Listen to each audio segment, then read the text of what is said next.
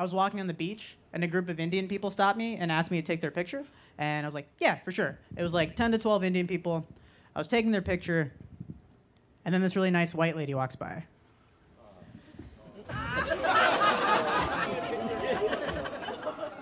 And then she asks, do you want me to get all of you in the picture? And I felt so fucking bad for her that for like a split second, I was just like, maybe I should just get in the picture. And I didn't let her off the hook at all. I just go, oh, I don't know them. I'm just brown also. And then she never did anything nice for anybody ever again.